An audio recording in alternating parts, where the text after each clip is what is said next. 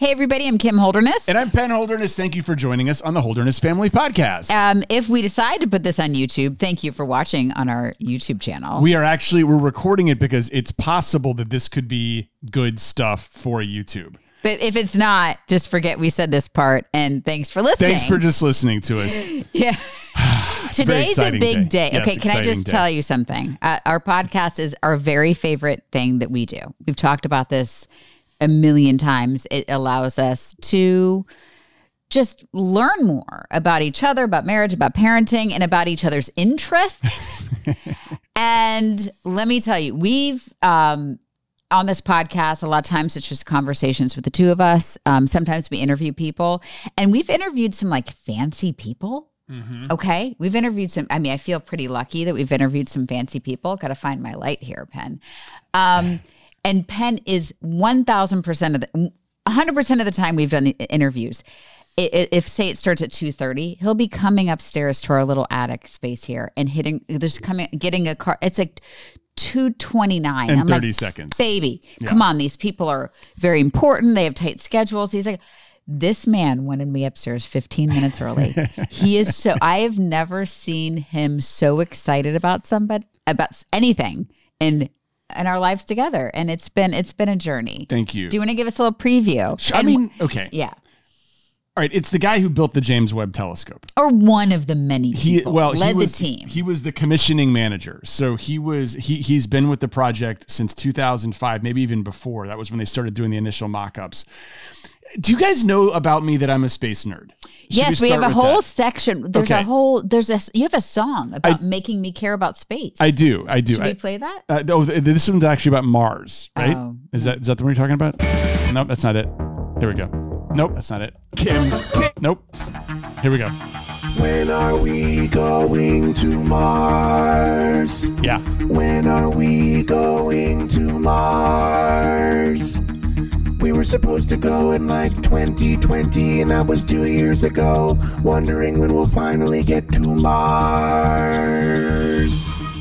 And then I talk about space. Yes, right? and then it's about like getting me to care about space things, and I care about space things. But there's just a lot of things on this planet, y'all, that I'm like really struggling with. So all this stuff out there it's just a lot. I understand that, and I respect that thought and that stance. The thing is, I also think that people don't care about it because they haven't been properly educated about it. A lot of this stuff goes like right over the heads of people.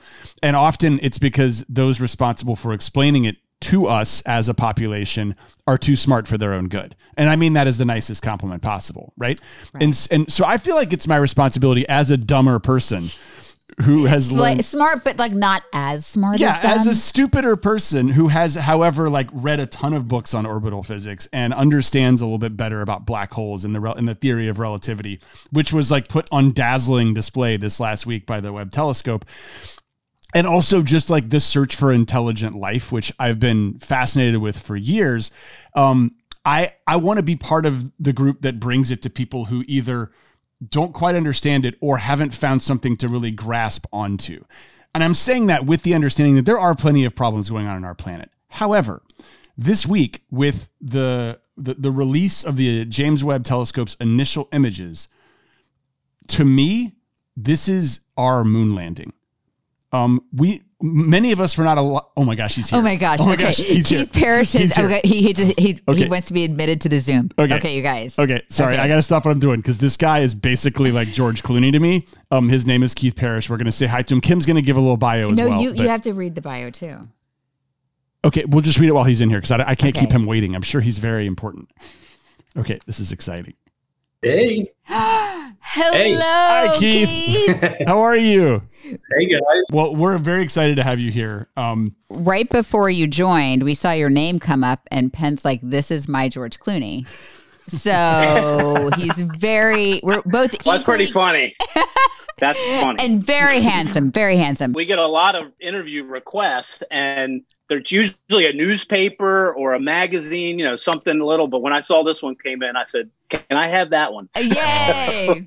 Well, we're very excited. We're very excited. Right. We have to let the people know you're very established resume and kind of the credentials you come with. You want to read this? It's a little fancier than ours. Yeah, we'll go back and forth. Does that sound good? Yeah. Okay. So Keith Parrish was, as I said earlier, the commissioning manager for the James Webb Space Telescope at NASA's Goddard Space Flight Center in Greenbelt, Maryland. In this capacity, he led the planning and execution of on-orbit commissioning activities with specific emphasis on contingencies, countdown, and launch. We're going to talk about those. We're going to talk about what are called single failure tests, mid-course corrections, deployments, and cool down to cryogenic temperature. Because guess what? It's got to be in like absolute zero temperatures in order to work. Am I giving too much of my commentary on this? Yes. Okay, why don't you read it? Because I'm getting too personal on this. Parrish has also served as Webb Observatory Manager since 2011, where he is responsible for ensuring observatory design and technical work that was aligned with the project's science and engineering priorities and budget and schedule resources. Wow, that's a lot.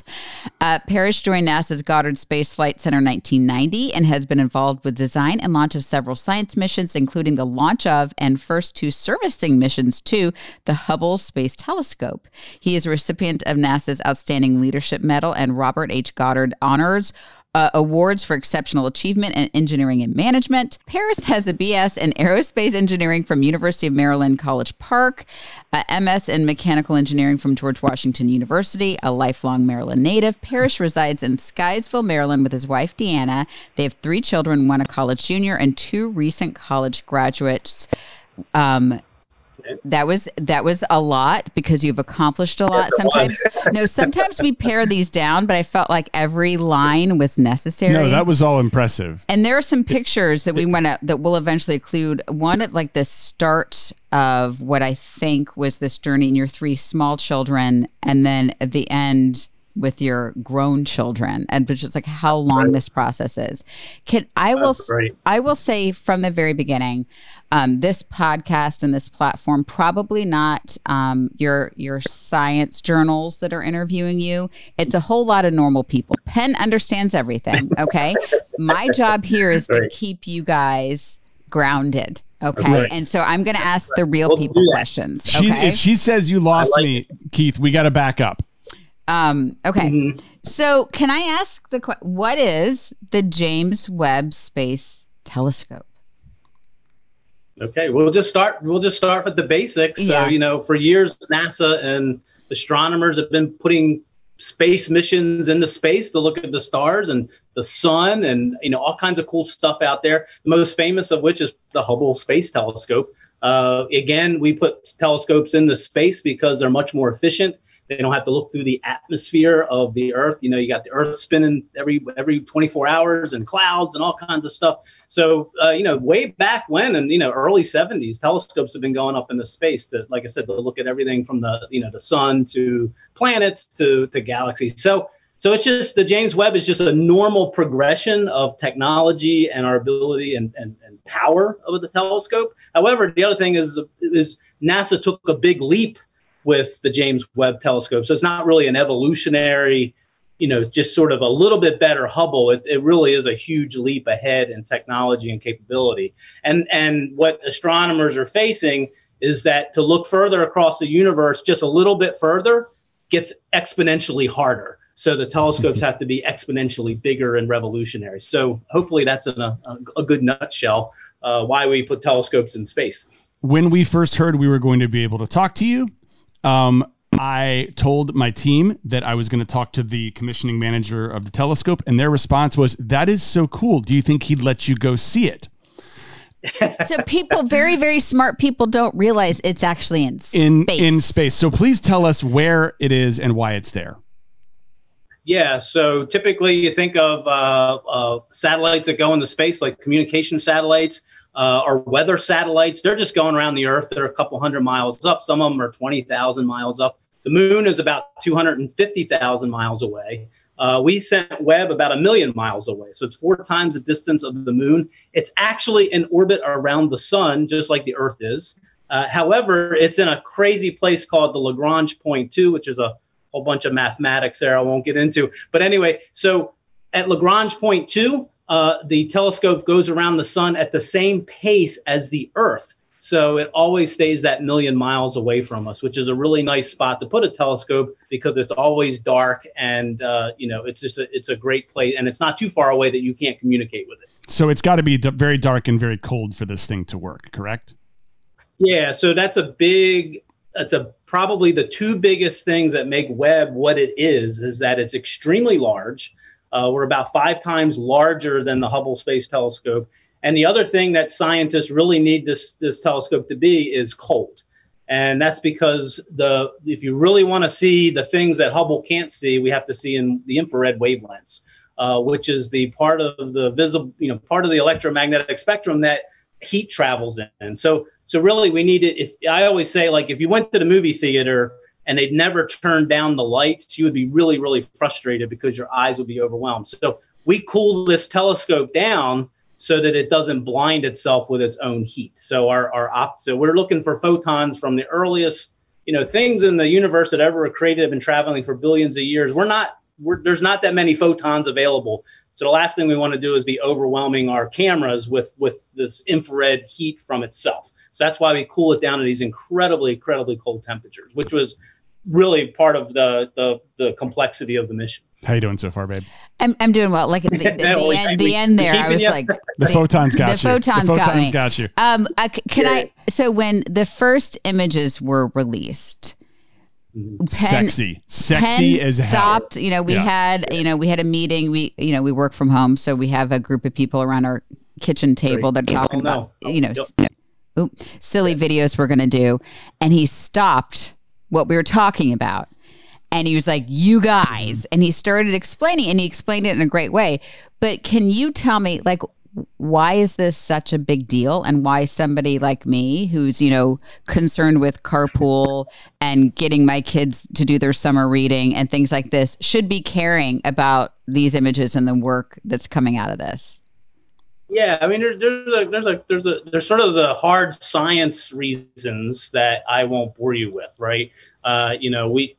All great science for science reasons over the past several hundred years have given us what we have today. And the folks who did science 300, 500 years ago, they had no idea what it was going to lead to. So just the hard science part of it is, as a civilization and as a country, nation, we really need to do science. So that's the science is good. Science good. Right? Yes. Yeah. Science is good. Let's just agree that science is good. Yes. The other thing that you should really, other thing that people should really care about from a more practical standpoint regarding the science is that we really don't know anything. We don't know much about the universe. We don't know much.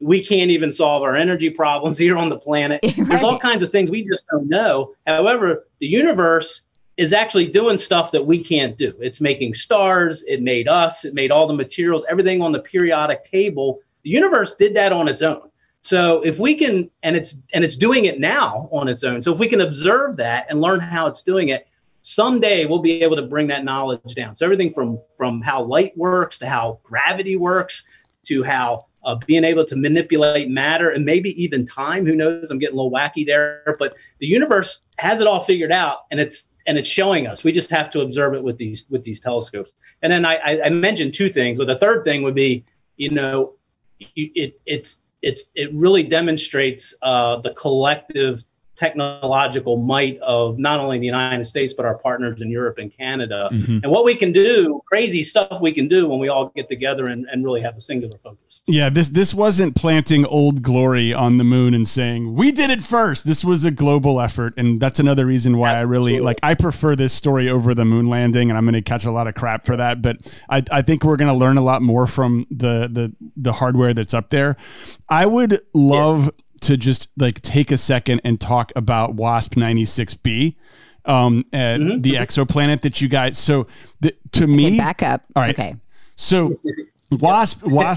And you know what I'll do at the end of this is just let you guys talk. It just unfiltered, but in the beginning, I'm just gonna hit pause. We're gonna keep you engaged. Right. Here. No. And by the way, I super care about this, and what I loved what you said is we don't know anything, and that's what I love most about science. Science is just waiting for better science, and I love scientists because they'll admit oh, we didn't know that, and that's what I love about science. This is going to be sexy as hell for you, though, Kim. If you're ready, I'm going to use ready. that term. Okay, so sexy.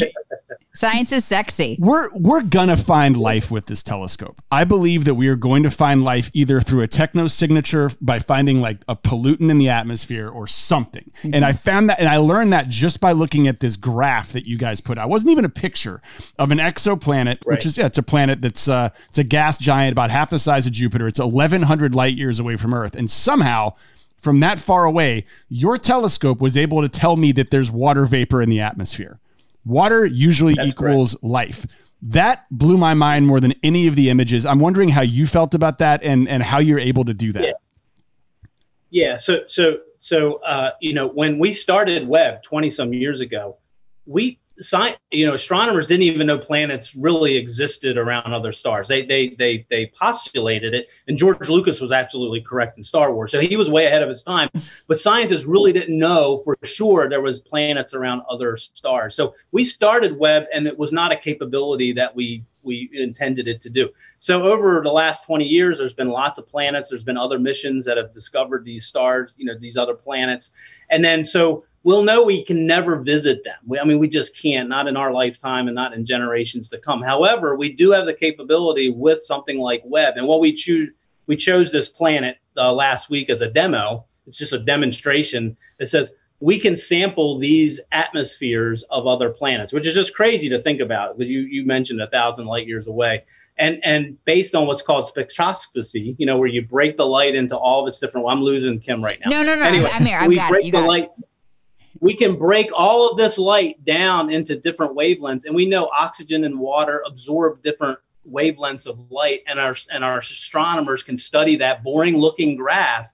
That boring-looking graph tells them more than any pretty picture, because it's hard numbers, it's hard data, and WASP, the one we just did last week, or the one we showed last week, that's just the beginning. We knew that planet is not a life-capable planet based on its super size. It's probably a gas giant like Jupiter or something like that. However, over the next couple of years of the mission, Webb will be going after these candidate planets that are sort of Earth. We know they're kind of Earth-like as far as their temperature and their size and their rocky nature.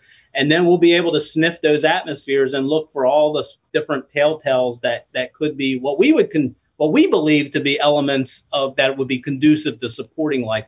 We're not sure we're going to discover life. However, we do know that water, methane, carbon dioxide, those are all the things here on Earth that we associate with, our life forms. And you can look for pollutants as well. Isn't that right? That was something I read about in an article, which is really cool, which would mean intelligent life, like people who have built machinery and electronics. We can see things like methane, different types of, exactly right, pollutants in the atmosphere. So that's kind of crazy. Yeah. But this telescope is so good. We can point it so accurately, and the techniques that exist now, we can do these type of, these planets that we can never visit. But we can actually visit them virtually and study their atmospheres. That kind of blows my mind, even though I know exactly how we do that. It just blows me away. I know that when we were sitting at the table and Penn was explaining, the picture we were seeing and why it was so impactful, Anne Marie, who works with us, it actually made her panic a little bit, because she was it made her feel, like so insignificant. That what does it all mean? To me, it's like a great sense of calm to know, what, I am stressed about carpool. I'm stressed about my kids haven't started their summer reading. I'm stressed about the stuff, and we're like this little tiny speck. I need to just chill. But for her, it was like a very overwhelming feeling. Yeah. Go ahead. Yeah, I don't. There's another big. There's a vlogger out there called Hank Green. Oh, love him. And I think he did. Yeah, Hank, he loves us. He's been a big Webb fan for years and years. And he just did a vlog a couple days ago where he said, this can make you feel small, but to him, it made him feel large, because he has hope now and things we can do. And the fact that we think the universe is 13.8 billion years. The Earth has been around for 4 billion. That's about 20 to 30% of the universe's age. The Earth has been around. Now, life's not been around that long. However, the universe is young. The universe is going to go on for hundreds of billions of more years. So the fact that we've come about in basically the early part of the universe's life, he said that, I thought he was a pretty clever guy. He said, that makes me feel large. It makes us feel important, especially when we can do these crazy things that just 400 years ago, Galileo we were thinking the Earth, the sun went around the Earth. So it's crazy stuff that we're learning. Okay. So we know that the telescope can take incredible deep field views of galaxies.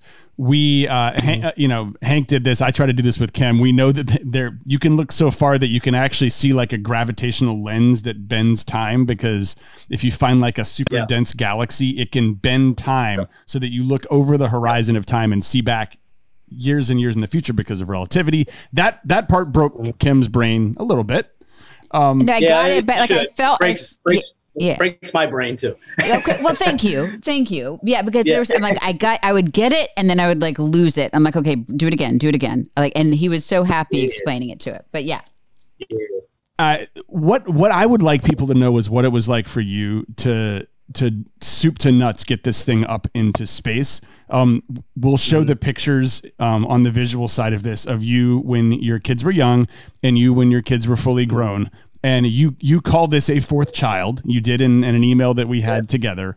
I'd love you to take me a little bit through the journey and also just through some of your feelings of relief when it actually worked, because it was $9 billion. And I would love you to tell me about these single failure tests, because you guys, you know how like I try to explain this to my son. You know how like I got to get him to a basketball game. Okay, he forgets his shoes. I can turn around and go get his shoes. The car breaks down. We could probably get an Uber, like we left early enough. He forgets his water bottle. He'll drink out of the fountain. None of those are single failure issues. We'd have to like get in a wreck and go to the hospital to miss the basketball game. Right. That's how rare single failure issues are. Your telescope had 344 single failure issues that had to be tested when it was already gone. And if any of those things didn't work, you can't fix them. So that to me is one of the most high stress work environments I can ever possibly imagine. I just asked you three questions in a row. I know, and I'm sorry. He's really excited. So pick a question. Okay, let's start with the 344 tests. I want to know about like the stress levels when you know you've got to pass 344 tests, that if any of them fail, the entire thing doesn't work. Yeah. So one of our biggest challenges with Webb was, as time went on, it's a very long program. It sort of feeds on itself, where I hate to say the price tag goes up. So people say, well, it's really got to work now. We started Webb with the understanding it was going to be incredibly risky. You compared us to Apollo, and that's not far off. This is the most complex spacecraft that people have ever built before. So it's not a bad analogy, other than we didn't have humans on it, which risked their lives. So as time went on, we got into this thing where we said it has to work. Even though it's risky, it has to work. So, and part of the problem that really in the last 5-6 years was testing it on the ground. Webb was designed to be in space. The ground, it really doesn't like to be in gravity. It's very flimsy. It's very lightweight. So it was really about testing it on the ground and making sure that when we launched it, as much as we could worked. And then we got into the fact that, there's just certain things we're never going to be able to test. We're going to have to use computer models, computer simulations, and eventually we're going to need a little bit of luck to that. And then so it was probably, so we lived with that shadow. I guess that's sort of a cloud that walks around with you all the time, is this cloud of failure. And I think as engineers on the program, and again, I'm one of thousands. So there was, there's so many people that did so much for this mission. We kind of had that shadow over our head that failure is an option, because we started out with an incredibly crazy, complex idea. But as we got closer and closer and the money started racking up, said, you can't fail. You got to make this work. So that was a huge stress to us. And then eventually we get closer and closer to launch, where we go, you know what, we've done everything we can. We think it's as good as it can be. And then right about 2 to 3 months before we launched, NASA, our public affairs folks, put out a video called 29 Days on the Edge. If you haven't seen that, it basically talks about all this crazy stuff that has to go right. And what NASA was trying to do there was trying to condition the public that, hey, this may not work. We're confident we've done everything that it would work, but I wouldn't bet my pinky fingers or anything like that on it. And it was right around Thanksgiving, so long in my family growing, and a lot of our families grew up with this, it was right around Thanksgiving. We're sitting around the table, and my daughter, who was, 21, she goes, Dad, are you getting nervous? Yeah. And I'm like, do you think it's going to work? And I'm like, well, if it doesn't, we did everything we can. And then she says, and I'm quoting, but it's not the exact words. I'm sort of remembering it in my mind here. She said something like, I grew up with this thing. It better work. And at that point, the pressure was on. And because they did. My family loves this mission. They loved it. They've been along for the ride the whole time. And that's not just me. It's all of our families. And then we realized in December, the whole world was watching.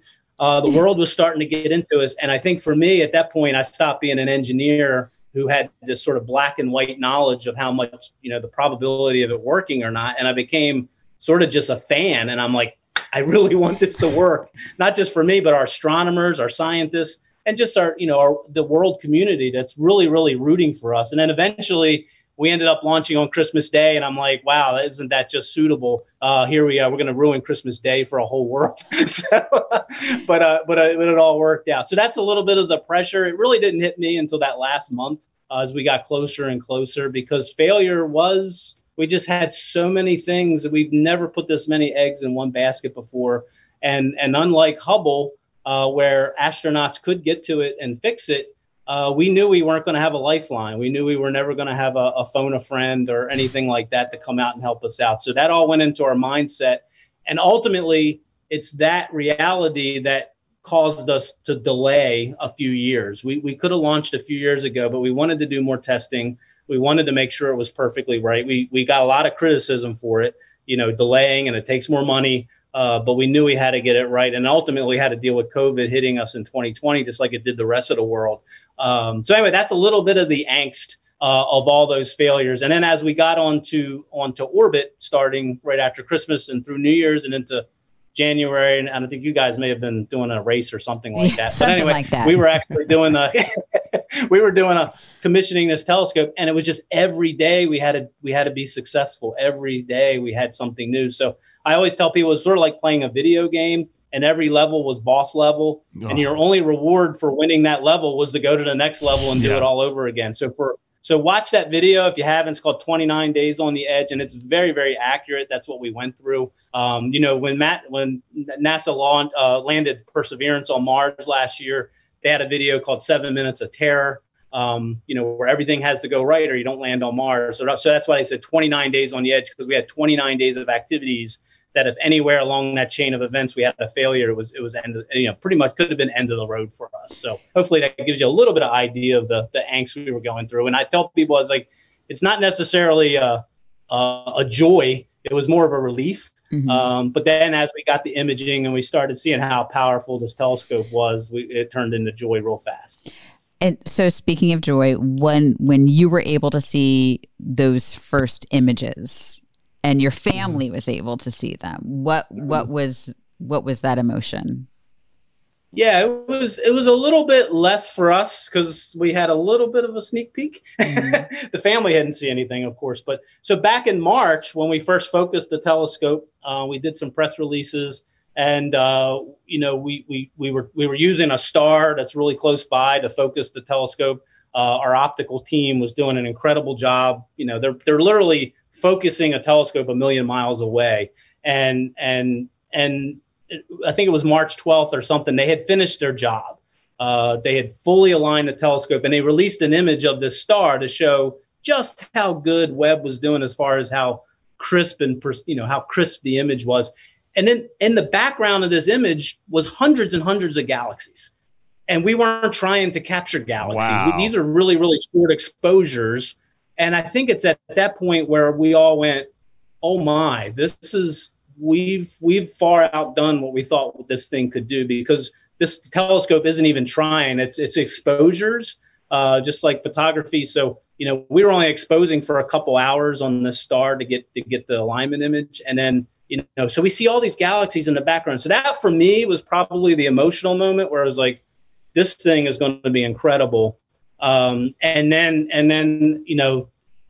so it was a little bit of a slower experience for me personally, but just the reaction of the world, my family, friends, they just been overwhelmed. And, the one of the nebula, the one we released last, I mean, that's just absolutely stunning, gorgeous. And I think that's the payoff right there for everybody else. Of course, the scientists, they want the numbers, they want the data.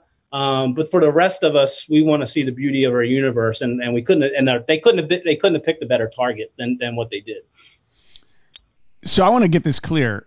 Those pictures that you guys showed us and that President Biden was referring to, you were trying to capture stars in images like that, and then those little dots that look like Halloween candy littered on someone's floor, those were unexpected. Those were the stars. But what I mean, like, those got top billing. You almost forget about the fact that there's a star there, and you're like, good God, there's giant galaxies. And you're telling me that that was an accident? There was no way of you knowing that was going to be theoretically possible. Yeah. Now the Biden image, or the one that the one, what we call our deep field, that was intentional. That was to go after those galaxies that are furthest away from the Earth. It was really our test images where we're trying to look at a star nearby, and it's basically getting photobombed by thousands of galaxies in the background, which is, just blew us away. And we knew we had a great telescope. We knew it was cold. Getting this thing cold was not easy, and all that just created an incredible observatory. So the one that the one we showed, the deep field that the president debuted on, I think it was Monday night a week ago, maybe, that was a deep field. All these images were picked to demonstrate different capabilities of the telescope. So that one was demonstrated to say, hey, we built this machine to go after the very first stars and galaxies that ever came into being after, Big Bang. We know we can do it because this was just a 4-hour exposure. We have the capability of holding our aperture, our theoretical lens open for 14 days. So you're going to see some incredible stuff. The images we released last week, the telescope wasn't even trying. This was just like taking your iPhone out and just snapping around. Just a little casual, the real hard candid stuff. You haven't gone to portrait view yet. Yeah, you haven't. Yeah, you're just taking candids. Yeah. We're going to go into stuff that's going to win the Nobel Prizes. That stuff's coming up this fall. So and the telescope's really going to be put through the paces, and it's going to be really amazing. Can you tell me more? Well, that was my next question of like what. So if this is casual, like if all of a sudden this thing has become like Instagram model and like really putting effort in, like what can we expect to see? Those girls that stand on the beach and they have like 12 people helping them take one picture. So if we're going into Instagram mode, what can this telescope show us?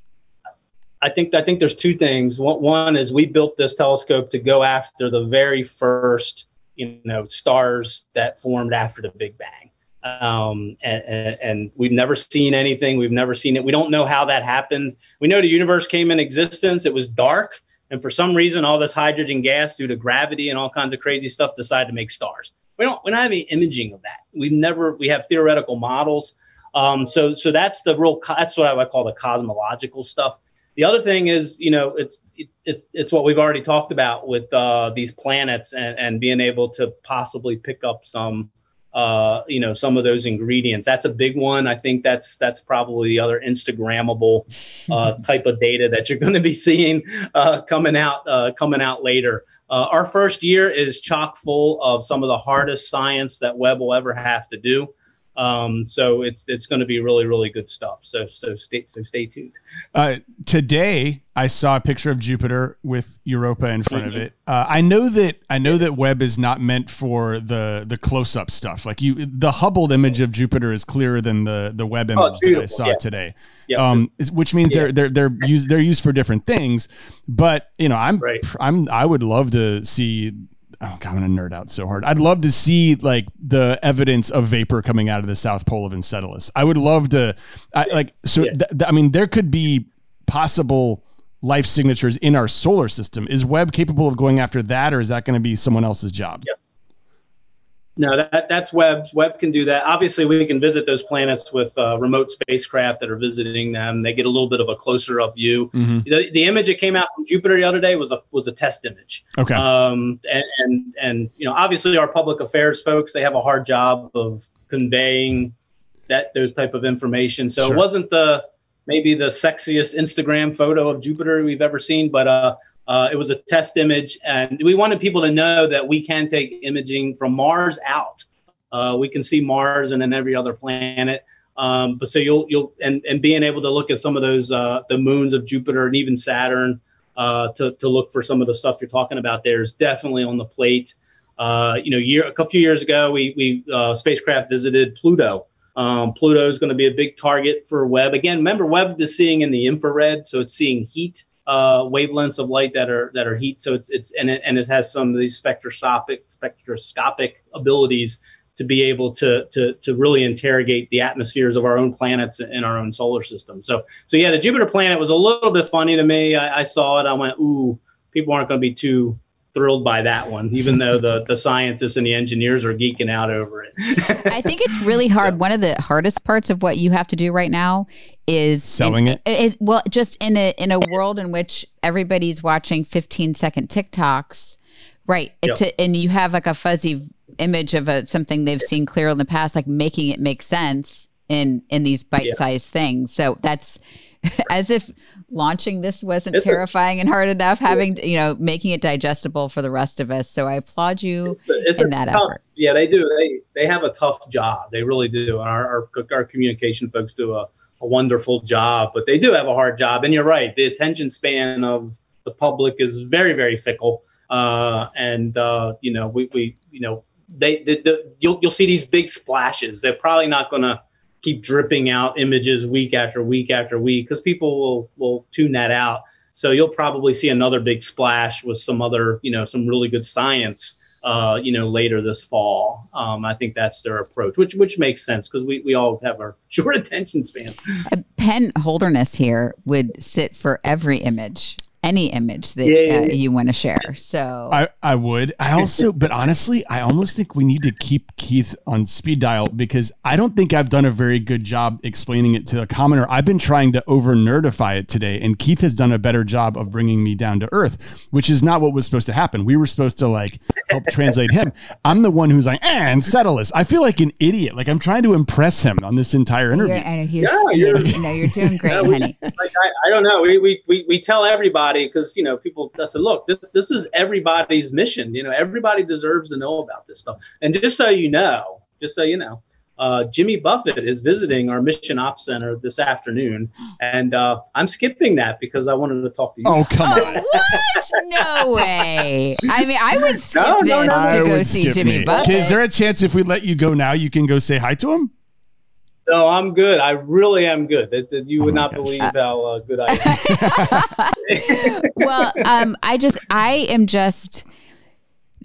Listen, there is so much happening on this planet that it's very overwhelming to me. And so anytime Penn, like he reads this stuff for fun and just he'll read like an aerospace textbook for fun. But then the kind of the genre of light reading it's called hard science fiction, which is really funny. It's a weird sounding. So as soon as I start complaining about somebody, my thing is when private citizens are spending billions of dollars just to kind of circle the planet, I'm like, do you know how many hungry people that could feed? He is quick to say, I defend them. He's quick to defend just because of what you said. Like we don't know anything.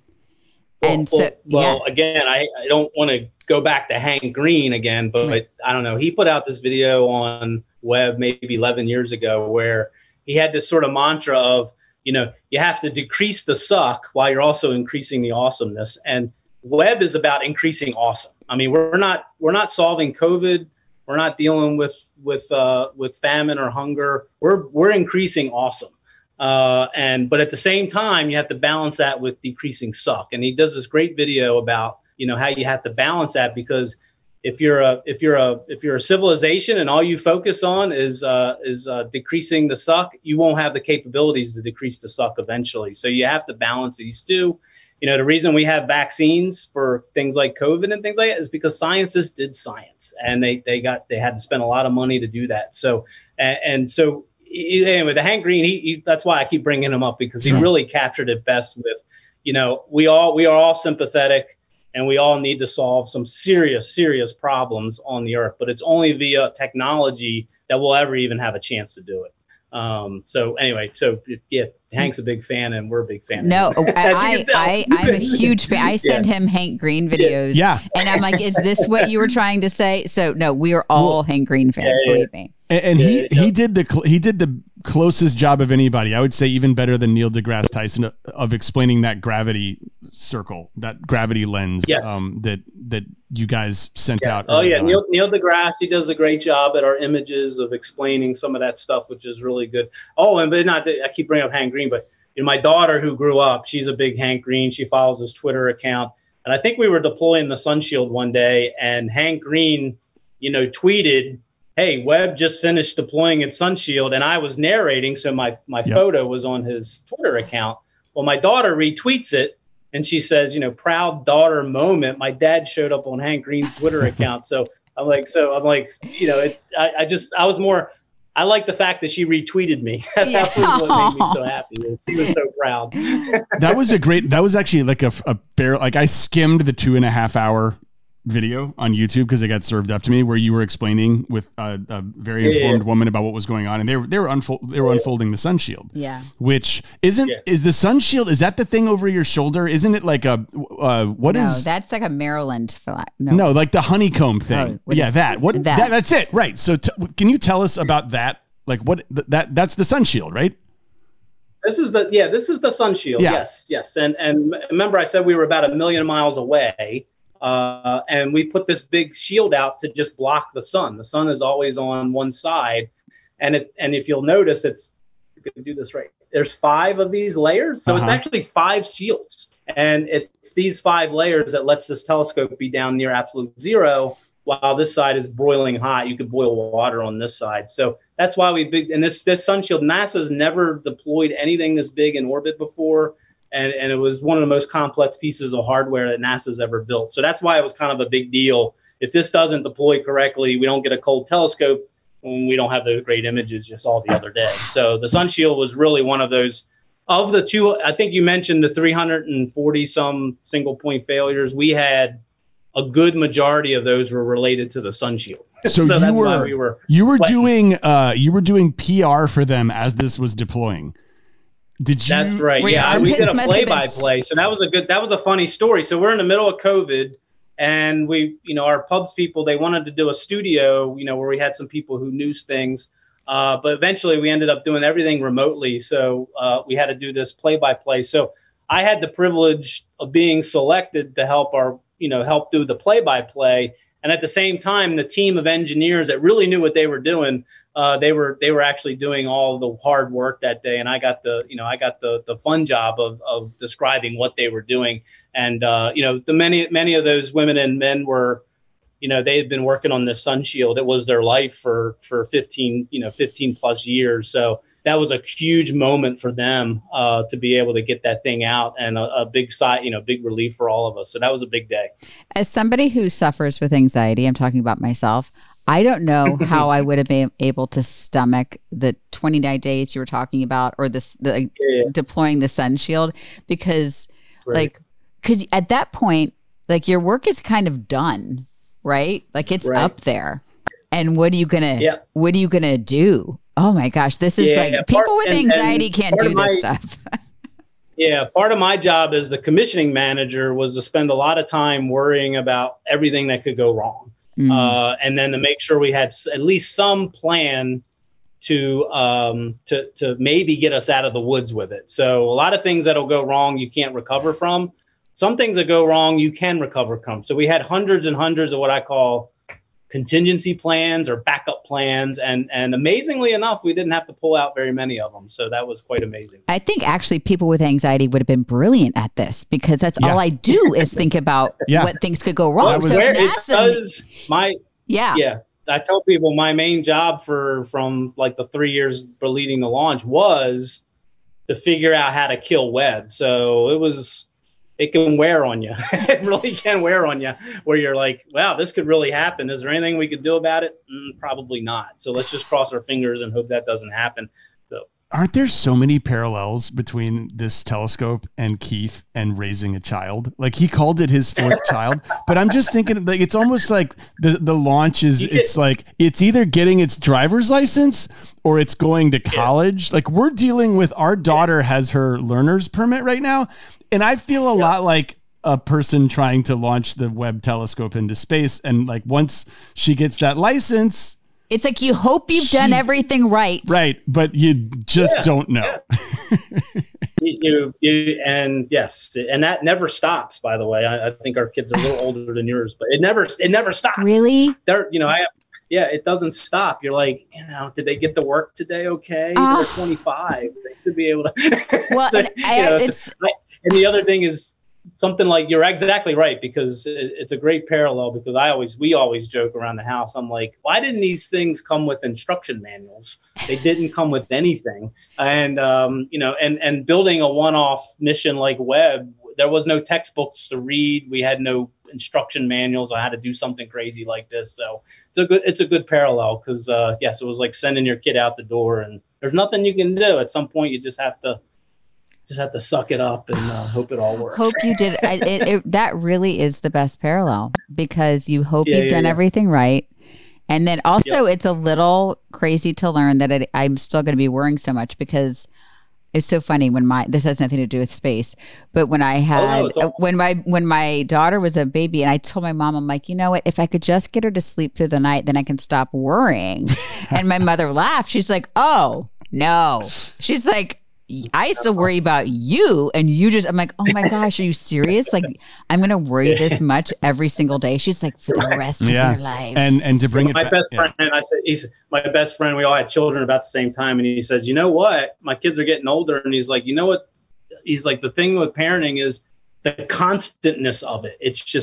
And it never stops. And you can talk to your parents, your grandparents are like, no, you're always going to be our babies, and we're always going to, have that anxiety about you. So, and I have anxiety about Webb now, right? Because it's out there a million miles away on its own, getting hit with micrometeorites.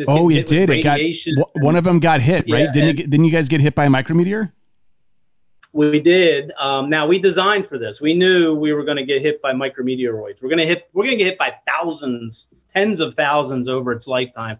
And just to put micrometeoroids in context, they're probably somewhere about the size of a grain in baby powder, not sand, baby powder particles that hit us at very, very high speeds. There's a lot of energy related to those.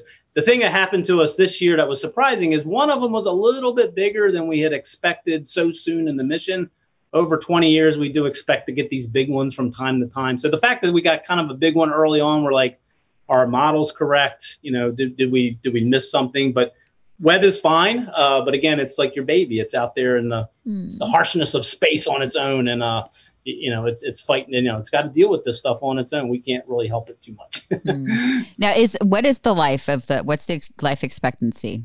Sorry. No, I'm just. He's got it. It's an exciting answer. We got 20 years of fuel. We got our limiting life thing is fuel. We'll run out of fuel in 20 years. And our minimum requirement for fuel was 5 years.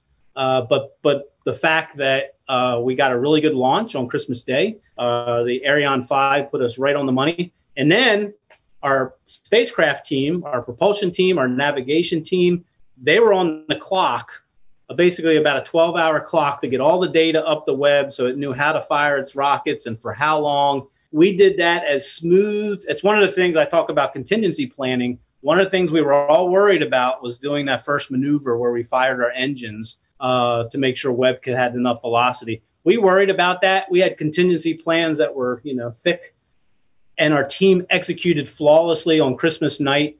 And because of that, we think we have at least 20 plus years of fuel. So the scientists are absolutely tickled. The fact that this is going to be, this observatory is going to be around when hopefully we can see the end of it. Us Gen Xers. Right. Hey, you gotta stick together, Gen Xers. Gen X made this happen. This is Gen X's moon landing. I'm telling you. This is Gen X's moon landing. Like they happened to launch on Christmas night when probably very few people were aware because it was Christmas and they were with their family. But I am here. I'm here with Hank Green to bring as much attention to this as possible because it is implausibly awesome. Like this, the suck is down, the awesome is up. I hope everyone you work with is in an awesome mood right now. They should be. Oh yeah, they should be. Yeah, I told Christmas Eve we were counting down. The clock clicked over on 12 a.m. On Christmas Day, and I took some time to talk to the team. I didn't bring up the fact that Apollo 8, when it circled the moon on Christmas Eve, and they read that great passage from the Bible about creation. Yeah. And the let there be light. And I was, it was a little bit cliche-ish. You don't want to, be too corny, but I was like, look, guys, we're launching a machine that's going to try to capture that first light after the universe came into existence. Whether it was created or it created itself, doesn't matter. We're going to go after the very first light. So it was really kind of a special Christmas Eve for all of us to be able to really do what Apollo is definitely a great, one of the awesome things humanity's ever done. But you're right. This is an unmanned version of Apollo as far as its complexity. I just have a question. Maybe was there a reason why it was on Christmas? Was it a weather thing or just somebody picked Christmas? Our original launch day, we launched out of South America in French Guiana. For people who want to learn their geography, that's just right up north of Brazil on the equator, close to the equator. And we were supposed to launch on December 12th, and because of some delays and things like that, we got into the week of Christmas. We eventually moved it to Christmas Eve, and then we had a lot of weather coming in down there. Okay. So just curious. It was just weather. It was just really, that was the only day that had good weather was Christmas Day. Okay. Just wondering if there was like a didn't want it in a news cycle type of thing. Just curious. And I'm imagining if you guys were like, hey, it's Christmas, can we take the day off? Then you were going to have to wait like 3 more months or something crazy like that, right? Yeah, science doesn't wait for. We had about 200 people in French Guiana away from their families, and the last thing they wanted to do was wait another day. Respect. Well, what are we missing? What's the big thing that you want the people that are listening to this to understand, to know? What have we forgotten to ask you? When it comes to space exploration, we are probably getting into the golden age. Everything from commercialization, you see that with our flights from up, by SpaceX. We landed on Mars last year. NASA had so much success last year. We're getting to the point, I don't want to say space is getting easy, but people really need to be excited about, just some of the, just the inspiration that, not just NASA, but private industry. We're basically moving into a completely different era of space exploration. And maybe in our lifetime, you'll see some commercial flights to the moon. Maybe commercial flights to but it takes both. It takes industry, it takes private industry, it takes government agencies like NASA. It's a world coming together, at least the part of the world that shares our values, like our European partners in Canada. It takes all of us coming together, and last year was just a stellar year for space exploration, whether it was, manned flights or just going to other planets. And then I think we sort of, the icing on the cake was the Webb launch in December. You saw me shake my head when you're talking about like private trips to the moon, because that's his dream. And just stay here with me. To me, space is the most interesting part of my existence outside of my family. Like outside of my family and friends. Oh, yeah. To me, like, it's what I read about. It's what I watch movies about. It's what I do in my spare time. He loves a movie where they've assembled the best in their field to like solve a space problem. Yeah. Like, Apollo 13 was awesome. The For All Mankind, which is like this butterfly effect show. For those of you who haven't watched it, it's like imagining what would have happened if we'd lost the original space race. And the spoiler is that we work harder and we're still doing it. Instead of. I love all that stuff. And so the only other thing, Cam, if I could say this is Webb, they say wars are won by the lieutenants on the field. Mm-hmm. That's exactly what Webb was. There was not one single person that was responsible for its success. Our chief engineer for the mission, Mike Menzel, probably one of the best engineers of the planet. He's probably the most responsible for the success of this mission, but it was thousands and thousands of people. And then, some people in key positions that I had the privilege of working with for many, many years. If one of those folks was not on the job, I'm not sure we'd be on orbit right now. So Webb was this weird gathering of the best people in your with field, so many talents at the right time in the right place. Yes. At the right time in the right place. And there's just so many thousands of people that poured their their heart and soul into this thing. And I think that's just another thing that hopefully folks will appreciate, that is just so many people work so hard on this for so long. I love that. That's right. But that's why you're so excited, honey. They've assembled the best in their field in real life. Thank you so much for your time. Thank you for skipping meeting Jimmy Buffett. I feel like Penn should sing for you if you should have like, I mean, we deserve some jazz hands or something. I am waiting for I'm assuming you can do a tribute parody song to Webb eventually. I mean, we talked about it. We talked about it last week, and I think I needed to talk to someone like you first so I could understand, because what I was terrified of was getting any facts at all wrong. I do think that I've been consuming. I think CNN has a great space section. They put it up a lot. New York Times has a really good space scientist. But I wanted to make sure I got all this right, because you do not want to run afoul of space fans if you get something incorrect. So that's like the main reason I haven't done it. And that's where our public affairs folks are really, really good at this. They do an excellent job of working with all different types of media. I think that's one of the big things with NASA these days is we're finally getting. We do a really good job. Our Twitter account for Webb, our team, they just had the best tweets. They were just spot on with their funny kind of, tweets that they do. So they're really good. So if you want them to review something, they would love to work with you. I remember years ago, it was the most funny thing. It was back when we were early days of Webb. We had Jimmy Fallon and one of his producers came to the Goddard Space Flight Center and made a rap video.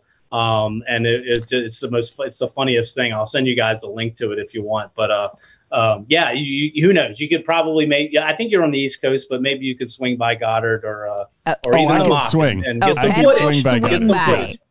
He will be there before the close of business. He can invite himself places.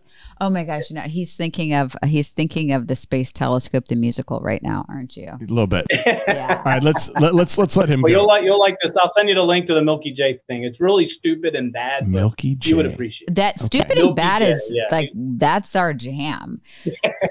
Thank you. We really are just humbled that you spent so much time with us, and I pray that the people listening have a better understanding of this, and I appreciate why this is such a big deal. I certainly do. So thank you for all you've done, and thank you for your time. Well, thank you guys for telling our story. That we really appreciate that also. How do you feel, Penn? Well, I blacked out a little bit there because I was like so starstruck, and the whole point of this was for me to try to help explain this to people more simply. And then I kept trying to like flex and dunk on him. Like I was trying to give like way too specific information. And he ended up being the one. He was like, bring it down, Penn. We know that you know fancy names of stars that are. This must be what it was like when you met George Clooney and you couldn't control your behavior. Yes. Like, do you want to tell that story to people? I think I've told that story. Because we have it on video, but I don't know that like the video is attainable. But I saw the video of her interviewing George Clooney when she was working at Inside Edition, and she lost the ability to communicate correctly. Right. It was like 15 years ago when he got an Oscar nomination for like directing, but then he was also starring in a movie that same year. And I was like twirling like my hair, and like I was like, so like, do you like being like in front of the camera or like behind the camera? Like I couldn't speak. And that's not how you normally talk. No, and part of my job at Instant Edition, I did a lot of red carpet interviews. So I did interview celebrities most weeks at some point. I was and I've interacted, they wouldn't know me from Adam, by the way, but when I told Lola that I've met Taylor Swift like 4 times. Taylor Swift, who was like a baby herself when I was interviewing her, was delightful and kind. And I interviewed her like 2 weeks in a row. It was like the CMAs and then the whatever. She like remembered my name. I think her publicist told her, by the way, but the fact that she said it, totally chill relationship with these mega stars. No. But George Clooney was understandable. Just so when you said, that's why when you're like, it's like George Clooney, like that's the level of starstruckness with our friend Keith. But for that reason, I don't know that I was the best interviewer. I think you did a better job. I'm like, we like to end our podcast by criticizing ourselves. Yeah. And I think that you did a better job actually, asking him questions than I did. I think I was like too far up in the weeds, but I still hope that people learned a little bit. Well, I hope so too, because let's face it, that this has been a project that's been in the work for 17, 18 years. And in 1 hour podcast, you're not going to learn everything. My only goal was to help myself, and this is the selfish reason we do podcasts, understand why this is so important, because everybody was talking about it and every news organization was carrying it and every celebrity was posting about it. And but I was still stressed about what was happening on here. And so I wanted to know, and I loved what he said. He's like, we don't know anything. And to have the ability to solve the problems on this planet, we need to look beyond this planet. And I'm a believer. Well, I loved it. Thank you for taking the time to sit with me and Keith, and like learning more about my passion project, which is not even my project. It's just me understanding somebody else's unbelievable undertaking. He said 20,000 people worked on this thing. And so that happened. That's my George Clooney. Thanks for listening. Thanks for listening. And we appreciate you. Remember to subscribe to this podcast wherever you're listening, or if you're watching on our YouTube channel. If we even put this on our YouTube channel. Yeah, it's possible. I don't know. I don't know how it's going to work. Yeah. Anyway, love you guys. Bye. Bye. Do we have an ad read? No. Okay. I'm going to send this right now. And then do you want to send notes to them? No. What notes am I sending? Well, start.